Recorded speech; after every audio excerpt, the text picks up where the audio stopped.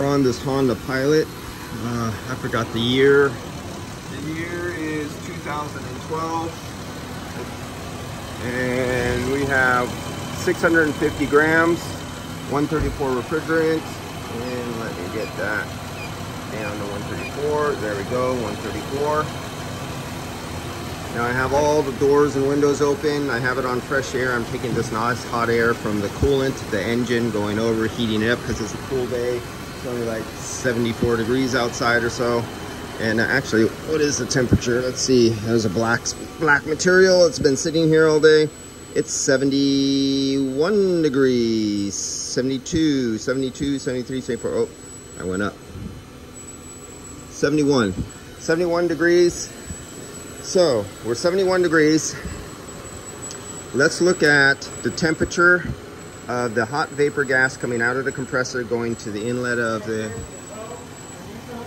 condenser right there. And we have our hottest temperature at 149 degrees. Let's round it off to 150. You see where it says max temperature, 150, right at the inlet there? That's a silver body. Silver body is, if you could paint that with flat black paint and have the elasticity to set the flat back black, that would be best. Now, let me see if I could get under here. And there we go, the hottest 106. 150, let's just round it up to almost 10. Well, 5, what do you want to do? 107.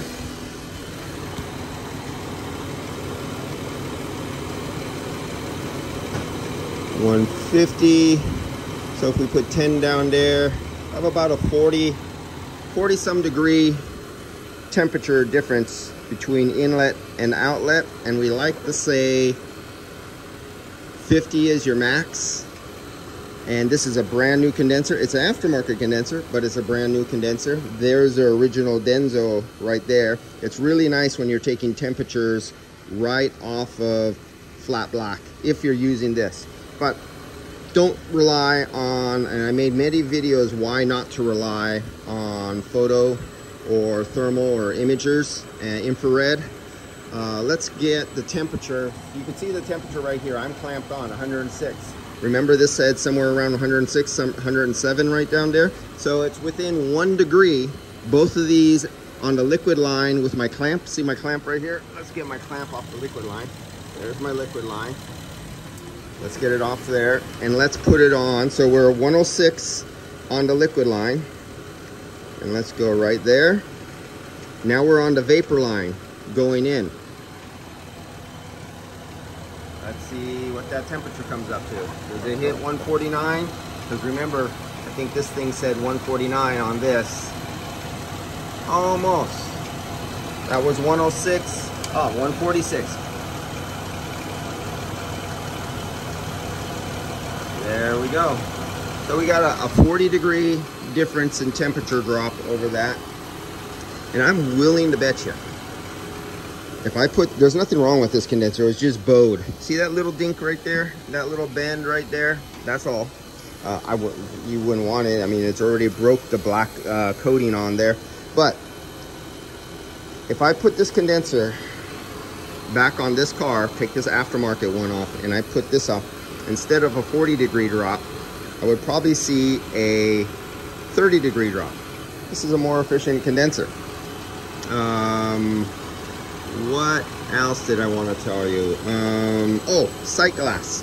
For you guys who still make hoses and lines, on your liquid line, you install a sight glass with a moisture indicator. Let's see if I can get this one fingered off there. One hand, come on. There you go. So this is a moisture indicator, and it's yellow because it's saturated with moisture in the parts per million. You put this in the liquid line of anything going back to the expansion valve. Not only do you get a huge sight glass, oh, these come threaded too. These are braze-on, so if you have one of those universal welding materials that can do like copper to aluminum, or you make up your own copper lines, you can braze one in, or you could get the threaded one in, and you put threaded on fittings on the lines you make up or your hoses you make up, and you put one of these and mount them somewhere in the liquid line out of the condenser. And you will be able to physically see, visually, with your eyes, when the system is contaminated with moisture. And especially if it's nice and green when it goes in. If you're a customer and you had one of these, or if you're a shop and say it goes out nice and yellow, and the customer says, well, I had so-and-so down the block do my AC recharge, and it turns from green to yellow, you know, so-and-so down the block with his AC machine just put that back in moisture contaminated refrigerant. And it's every time, you can tell, every time. And this will literally churn. If you put heated nitrogen, you blow nitrogen through this thing, within, depending on the amount of saturation and the temperature, you will see the sight glass turn from yellow to green within seconds to minutes, depending under the conditions. That's how fast these respond. I had somebody from a certain manufacturer at a certain expo I went to said, oh, they don't respond fast enough and we find problems with them. Well, that's what happens. That's the difference between somebody who listens to somebody else who's not experienced and somebody who knows and is experienced. These literally will change color in seconds or minutes. It all depends on the conditions it's under.